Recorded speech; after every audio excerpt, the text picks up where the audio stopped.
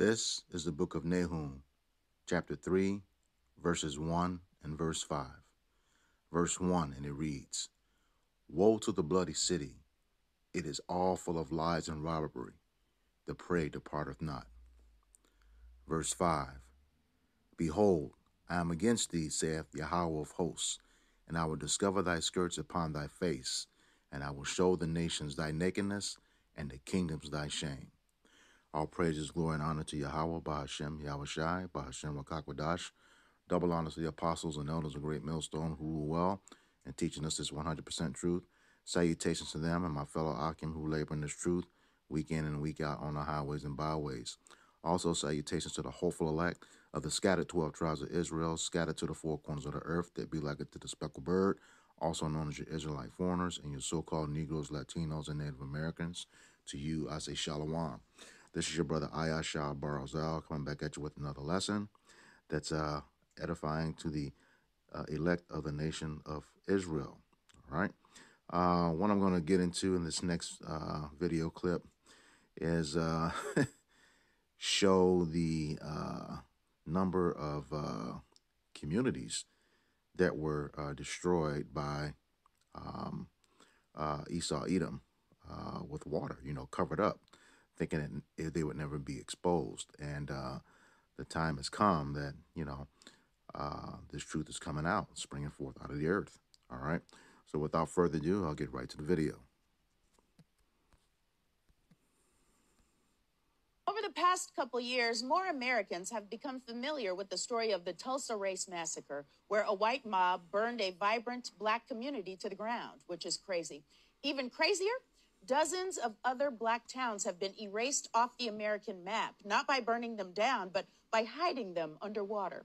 Don't know what I mean? Well, let's find out in a segment called How Did We Get Here? This is Lake Lanier. It's a lake in Forsyth County, Georgia, where people go swimming and boating and fishing and do a bunch of other lakey things. But before it was Lake Lanier, it was a town called Oscarville, Georgia. Now, Oscarville was a thriving, predominantly black community with a church, a school, and dozens of homes, until the year 1912, when a very bad thing happened.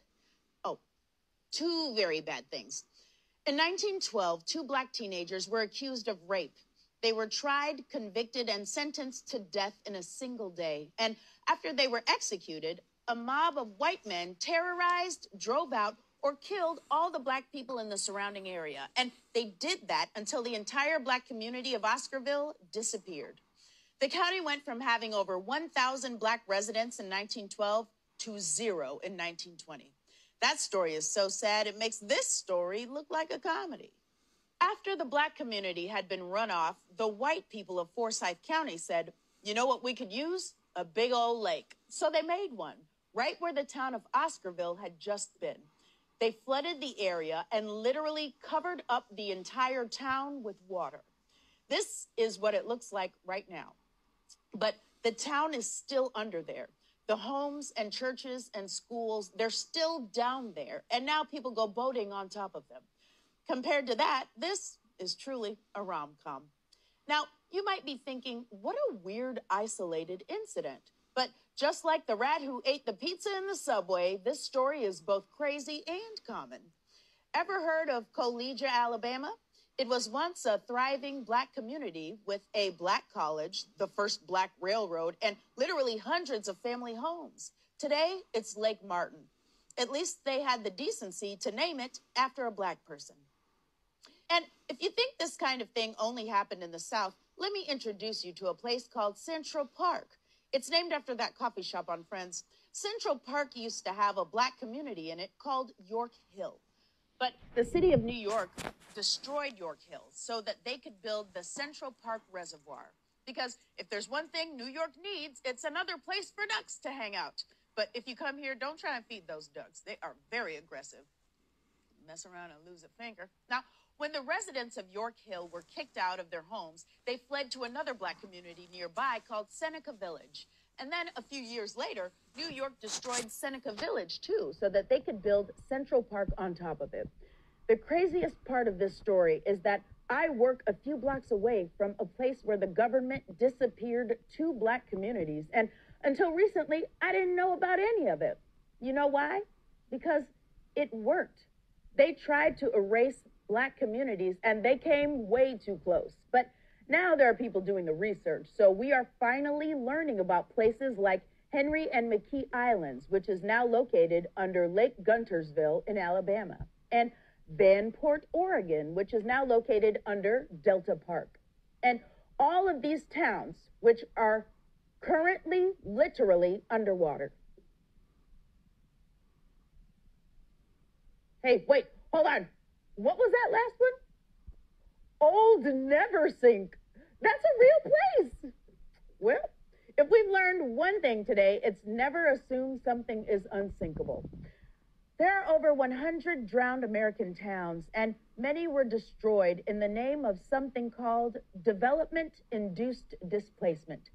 That's when people have to leave their homes so the government can develop things like dams or parks or lakes.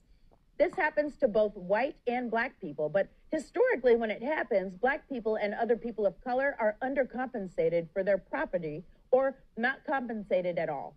The theory is that the short-term bad effects are worth the long-term benefits for the community. But it's not fair if the long-term gain is mostly for white people. Now, luckily, there's a solution. It's a very complicated system. It involves a series of, who am I kidding? Cut some dang checks. That's it. If you're going to kick black people out of their homes, make sure they have the money to stay on their feet. Cut a dang check. And yes, you can pay their descendants too, because generational wealth is one of the many things that is destroyed when you put black communities underwater. So cut a dang check. These drowned towns are part of the black American history they don't want to teach you. It's ugly and it's gross, and we don't even know all of it. And the more we find out, the harder it is to love this place that would do those things to so many people. And if you're feeling this way, which I often do, you can try loving what this country could become instead. Our history may be full of pain, but our future has limitless possibilities. So look to the future while simultaneously being suspicious of every lake you see. This has been How Did We Get Here?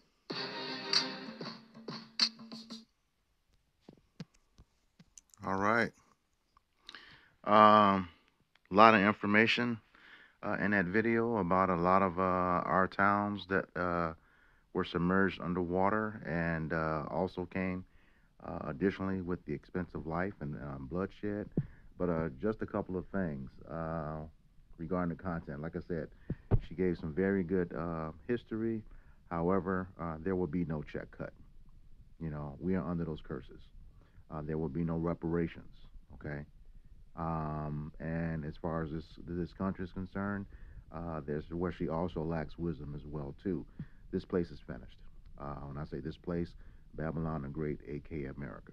Okay, it is finished.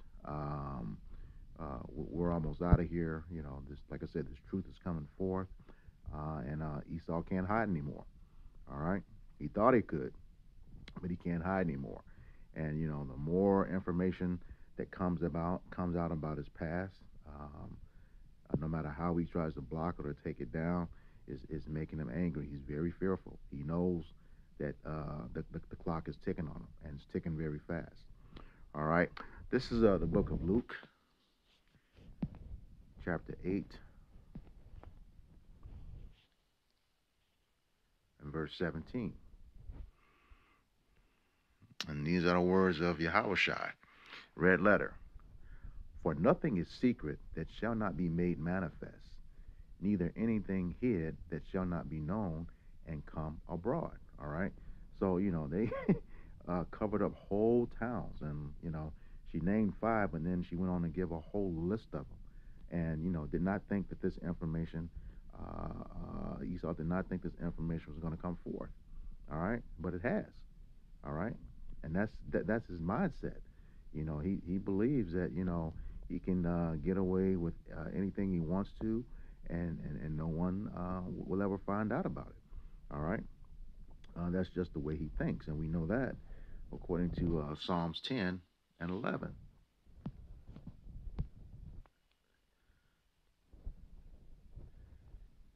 And it reads, He hath said in his heart meaning his mind, Yahweh hath forgotten. He hideth his face. He will never see it. I mean, that's that is literally how this man thinks. Just in the scripture above, verse 4, um, he says, "Wicked through the pride of his countenance will not seek after Yahweh. Yahweh is not in all his thoughts." So he doesn't think the Most High sees his iniquities and what he's done. All right, that's simply not true. Because the Lord says his eyes are 10,000 times brighter than the sun. Let me get that in the book of Sirach, or Ecclesiasticus, chapter 23, verse 19. And it reads, Such a man only feareth the eyes of men, and knoweth not that the eyes of the Lord are 10,000 times brighter than the sun, beholding all the ways of men and considering the most secret parts. So yeah, he'll never admit it, but he fears the prophets, of Yahweh Bashem Yahweh Shai, revealing his wickedness, on a daily basis, continually around the clock. You see that, on the highways and byways, and the video epistles that they go out, every single day. Like I said, around the clock. He fears that, and which is why he likes to snatch down pages, has these algorithms searching our videos for keywords, to take him down.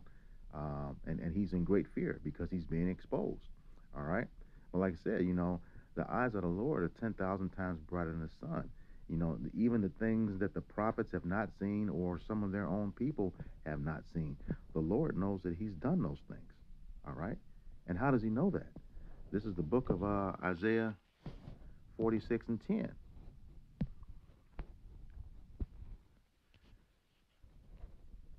And it reads, declaring the end from the beginning and from ancient times the things that are not yet done, saying, My counsel shall stand, and I will do all my pleasure.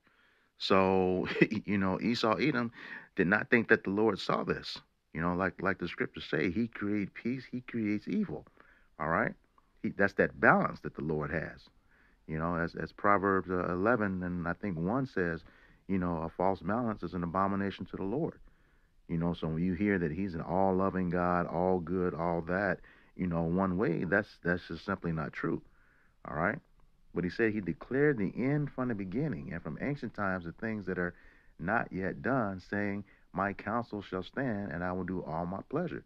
Just as he allowed that evil to happen to Jake, the truth of it is coming out now. And he knew that was coming. All right. And like I said, it will do all his pleasure.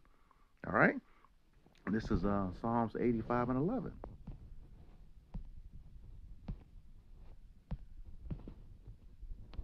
And it reads, Truth shall spring out of the earth, and righteousness shall look down from heaven.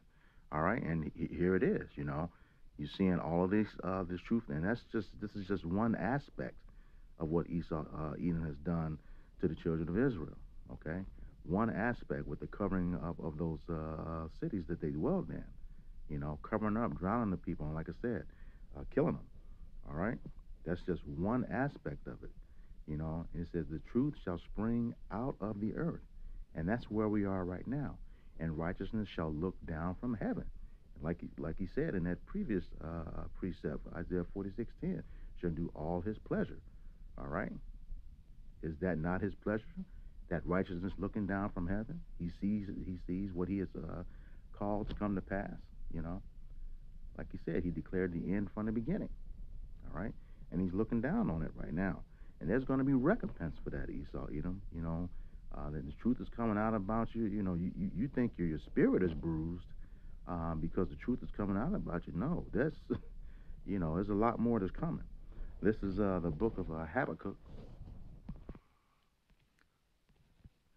chapter 2, verse 12.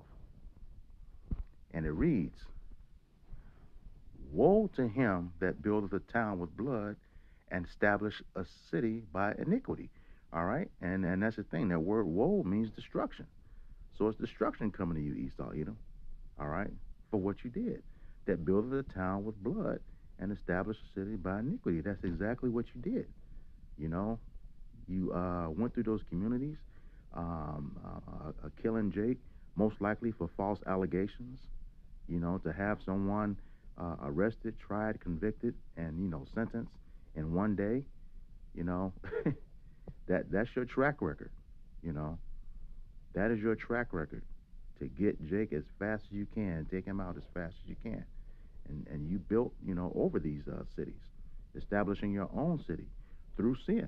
All right, and like the scriptures say, destruction is going to come to you for that. All right, and I'll close out here. One of my favorite scriptures. This is the book of Colossians, chapter 3, verse 25. And it reads, "But he that doeth wrong shall receive for the wrong which he have done, and there is no respect of persons." All right. So you got it coming to you. Whether you rich, poor, young or old, Esau, Edom, you got it coming to you. All right. The wrong that you've done, you're going to receive that wrong. All right. And like Revelation says, you're going to receive double for what you did. Twice as long, twice as hard. You're going to receive it. Like it says, no respect of person. As the scriptures say, the Lord deals with nations, not individuals. He said he will visit the iniquity of the father upon the third and fourth generation. All right. So yeah, you're gonna have to pay. You're gonna have to pay for what you did. All right. And like I said, that's just one aspect, the covering up of those cities with water. All right, with that, I hope this lesson was edifying for the body. Once again, I'm going to give all praises, glory, and honor to Yahweh, Bahashem, Yahweh Shai, Bahashem, Akakwadash. Double honors to the apostles and elders of Great Millstone who were well in teaching us this 100% truth. Salutations to them and my fellow Akim who labor in this truth week in and week out on our highways and byways. Also, salutations to the hopeful elect of the scattered 12 tribes of Israel, scattered to the four corners of the earth that be like unto the speckled bird, also known as your Israelite foreigners and your so-called Negroes, Latinos, and Native Americans. To you, I say Shalom, Abba Babal, Kwam Yasharala. We almost out of here. Shalom.